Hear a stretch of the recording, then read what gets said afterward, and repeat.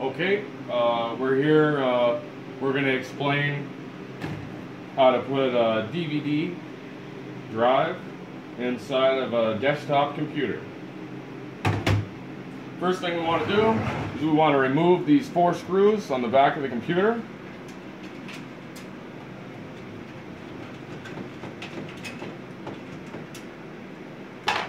Then we want to remove both side panels. Side panels come off like this.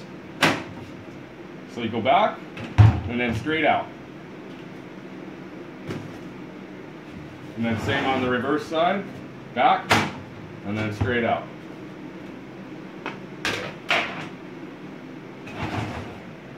Okay, now we got to get this front panel. Either one would work. We're going to grab the top one in this case. So you got to reach inside the case here, and there's 2 little tabs that hold it in place.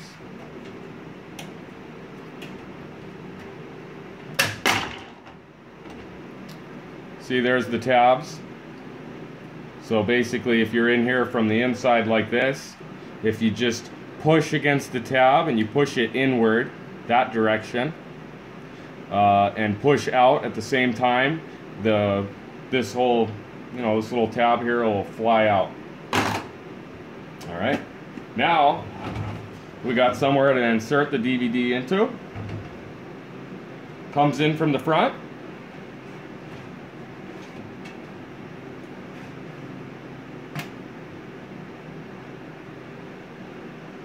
Just like that. And now you can see here on the sides, here's the DVD itself. You see it moving back and forth. And there's where you insert the screws to mount it.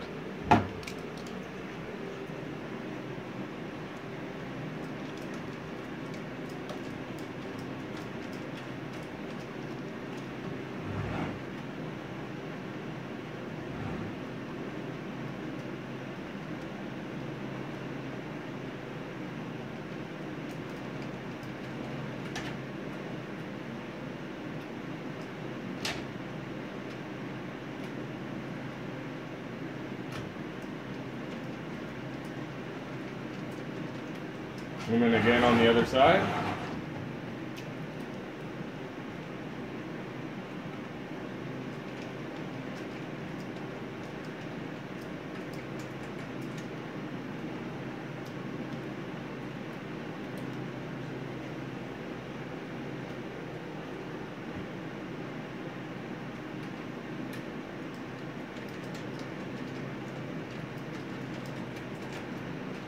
And there it is. Now, we just have to plug it in. First plug we have, this is for the data. This is a SATA cable. Take one side, plug it in here. Got to plug it into one of these SATA ports on the motherboard.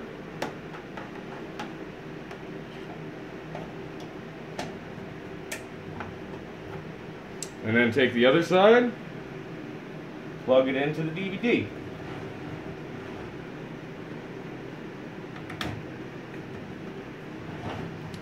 And then last, we got to get one of these power cables connected.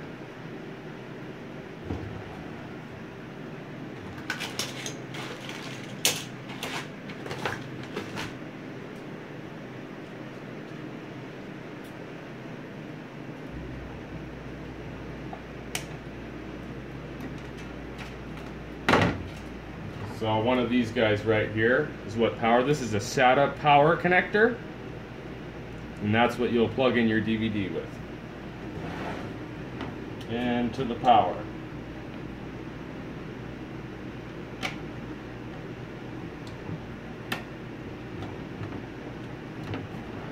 And there it is.